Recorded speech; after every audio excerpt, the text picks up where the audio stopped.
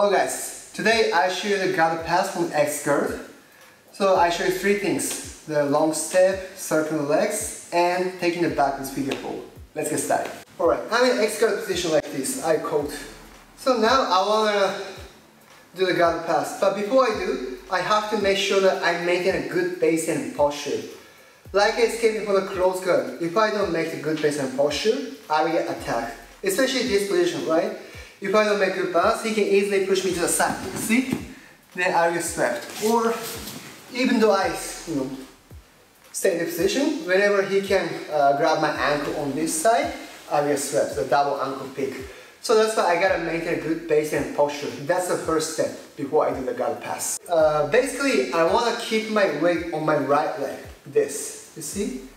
So this is the first thing I have to do.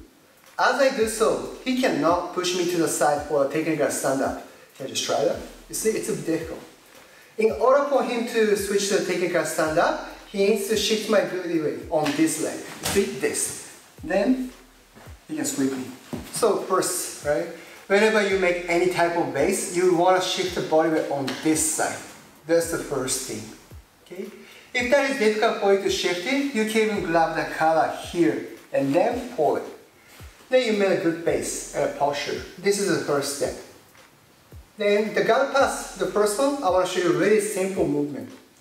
Sometimes he may open his knees when he makes X guard like this. See? So in this case, you can see wide space is opening between his knees, right? So from now, I just want to escape. Okay? When I turn the movement, I place his knee on this side. I make his space more. And then from now, I'm gonna swing my left leg, like inside spin. So in order for me to do this movement, I have to shift my body weight to the right side completely. See here. As soon as I shift my body weight to the side, I raise my left leg up. See? And then, next thing I'm going to swing my left leg. See here. Okay, one more time. This position, I cannot raise my left leg up.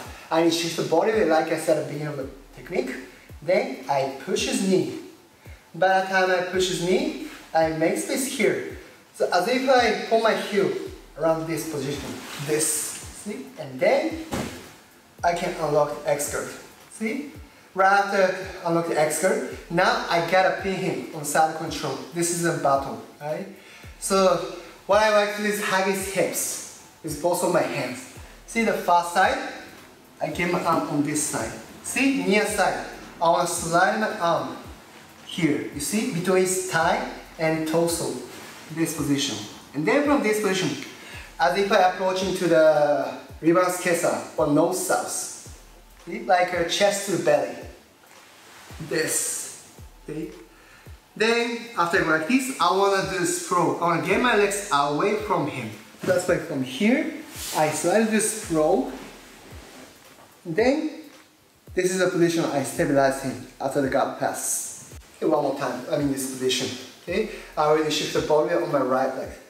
See? Then he opens his leg a little bit like this. So this time, I have a chance to escape from this position. I push his knee like this. See? So this time, I don't even need to grab the material. I just want to use my palm to push, to open his knees. Okay, as soon as I open his knees, I shift my body weight to the side, and then I swing my leg here. See? As soon as I come, I hug his hips, this position, okay? In this technique, I can unlikely make the chest position. You see? As he already hugs my right leg, there's gonna be a gap if I try to make chest. You see here? Then he's able to get his leg in. See? That's why I like to make chest to belly. This, see? He may keep on holding my leg, but it's okay. I can do sprawl. And then I stabilize the position.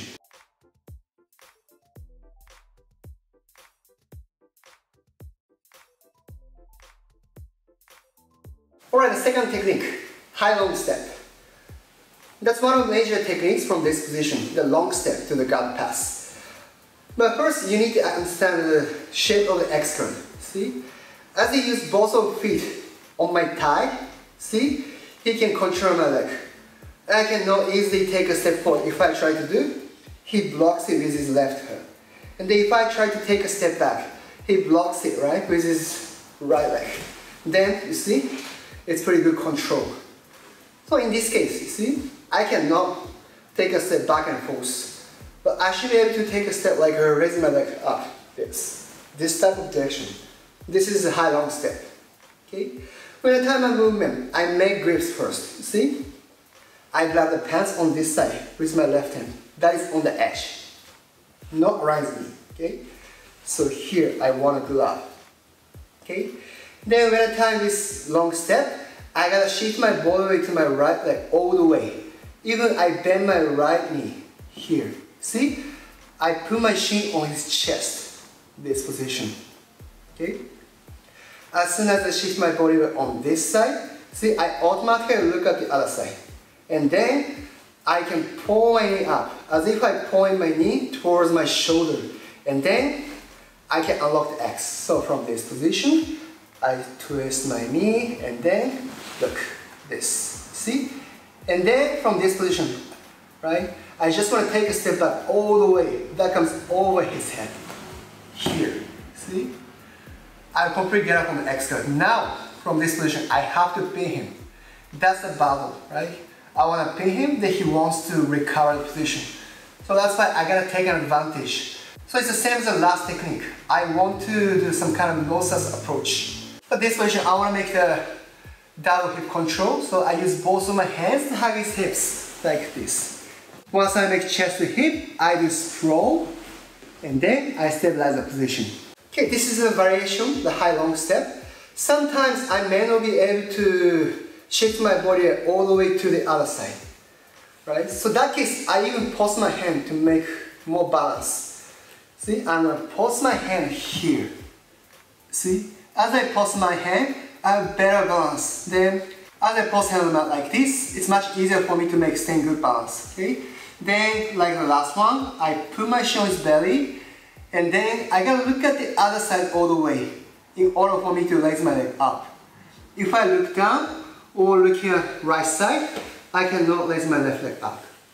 See? I pause my hand on the mat, then I look at the other side, and then I can raise my knee up. High long step. This, see? This, okay? Then this is another variation to pin him.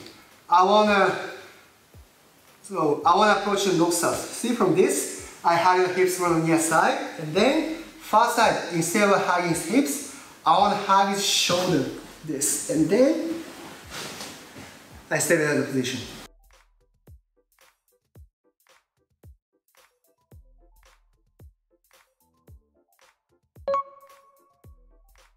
Oh, and the next one. This is a kind of variation, the back take with twister hug. Okay. Of course, whenever I have a chance, I want to try the last technique to escape from this position, like a second leg or long step. But this time, it may be difficult to do, or if I have room, I switch to the back take. Okay. First, I want to make the grip on the pants here.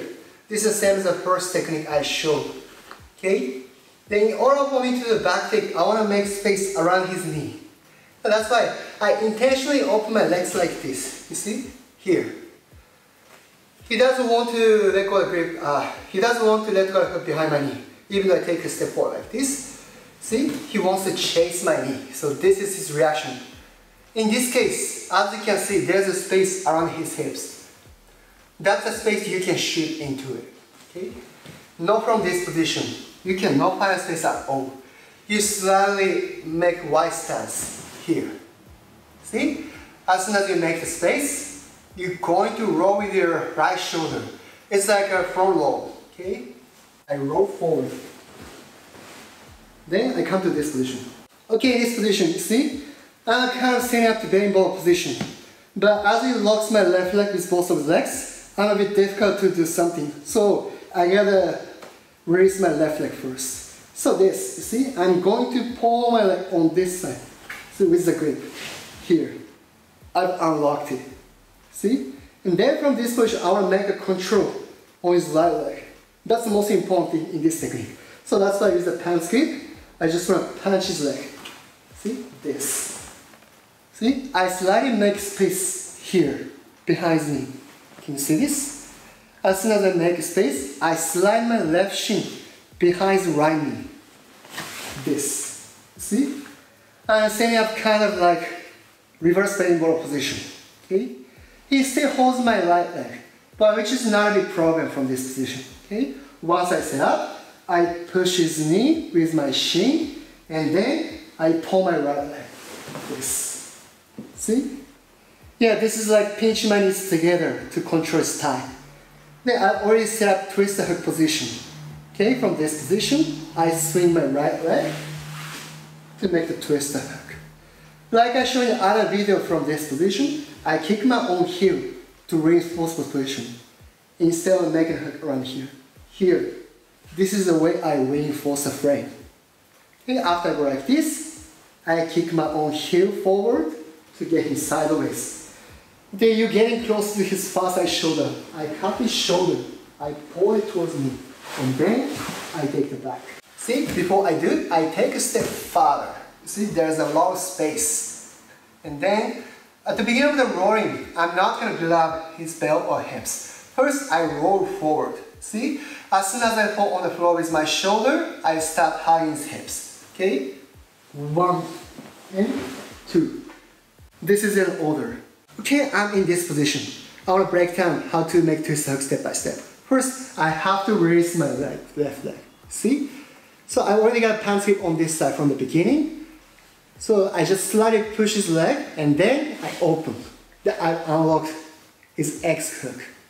Okay, next, I'm gonna make a hook behind his right knee. See, that's the most important part in this technique. Then hardest part as well.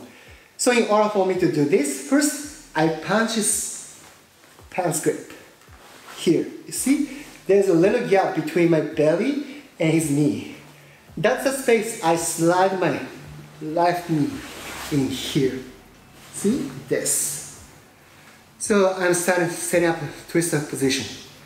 Next, I gotta adjust the angle. Here's not good angle for me to set up twister hook. So that's why from now, I push his knee with my shin and then I slide the reverse hip escape. Okay? This. And then I unlock his holding, right? Even though he holds my, that should be over your shoulder. Like even from the X guard position, as I push behind his knee, I can easily unlock it. See? And then from this position, see, I circle my legs. See, right leg comes over his knee. And then I set twister hook. See? Then, in order for me to reinforce the frame, I kick my own heel, like this. So from this position, I'm going to reach the near side shoulder. See, I started Carpe to Carpe shoulder with underhook here. I pull him towards me to get a seat belt. Then, lastly, I push his hips with my inner thigh to adjust the angle. And then, I take the back.